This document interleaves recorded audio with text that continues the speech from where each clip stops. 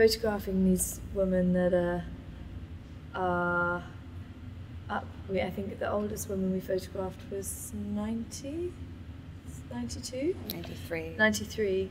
And photographing these women who are still stripping today and willing to strip for the camera is a really incredible thing, because personally I found it really inspiring, because it just rubbishes a lot of your idea of aging.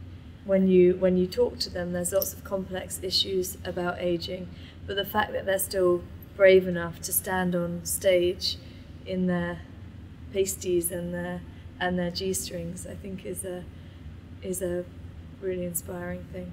And like subversive too. And but yeah, very subversive. Yeah, because it really bumps up, literally and figuratively, against our preconceptions about aging women's bodies and how they are supposed to be displayed.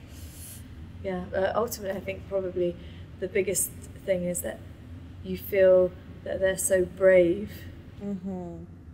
It was also very much based on a trusting relationship that they built up with Matilda.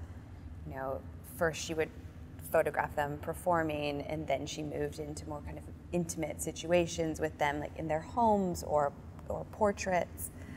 Yeah, they really led us into their lives with both the text and opening their homes and their scrapbooks and their wardrobes for us to go and take photos of, and making surprisingly bold choices in how they wanted to be photographed, which reflected, I suppose, their boldness in taking to the stage.